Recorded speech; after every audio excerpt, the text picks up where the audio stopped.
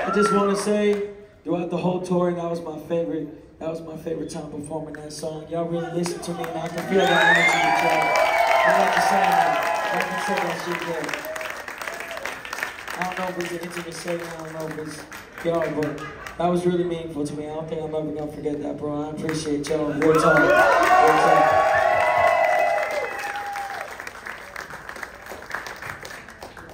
And you know, I didn't want to actually end the show with tears in your motherfucking eyes. I want to end this shit with some fun, because that's what my dad would have wanted, right? I want to end this shit on a good note. So here's what we're going to do.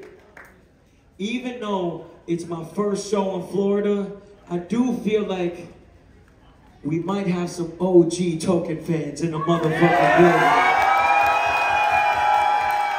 Which is crazy. I'm talking, look, I'm talking before Pink is Better, before Between Summer, before all that shit. Any of y'all here? Because I'm going to put y'all to the test, okay? And don't act like you know the song if you don't, okay? But make some noise if you do. Let's go.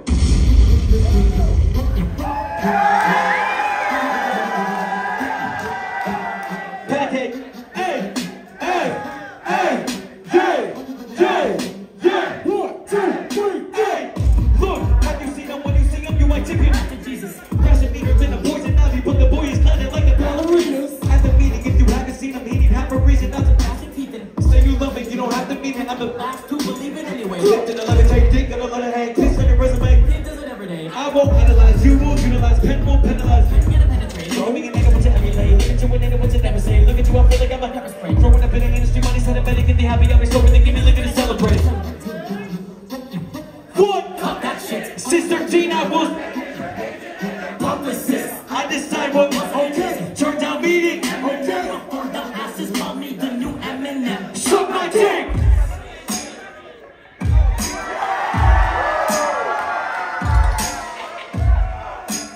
Y'all know this song called Doozy? I poke in the backbone with a trap so fat, stop with the rap rolls, get a crap low ammo like a Castro, winning half goals, that goal like a cat goes.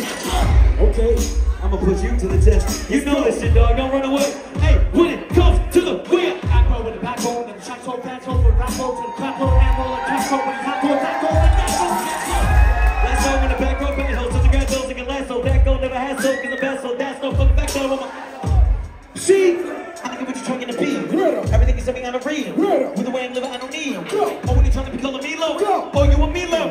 Need that preload. I don't really give a little money, shit about it, these though. Rappers always walk up to me and I show train you. Ask me for a feature, I'll tell them. No, thank you. I should just be honest, I don't mean to offend you. But I get the flows and the patterns to make a rapper lose control of his bladder. A soaking what matches a piss on the sheep and his religious people are broken. And most of these rappers are jokes and I have to just hold it on laughter like how the fuck you suck that much? Oh, I get a pretty fan wedding in the mini pants. I'm within a prick of man. Let's go. She won't really give a damn, follow on Instagram. Has a big man for a little tramp. Now she calling me a prick again. Tell her suck a dick like it wasn't already in her plans. In advance. All the two is 80-year-old women. Now my grandma be showing all my music to is gonna hear that profanity. Ain't think that I did it just to embarrass my family. I'm sorry, y'all. I'm off my nose. Let's go. You can tell I gotta do is awkward. What the fuck is up with that obnoxious? Just looking thinking about the nostrils. Not even motherfucking the strongest. Wait, I got him. Step to me, I'll smile you from.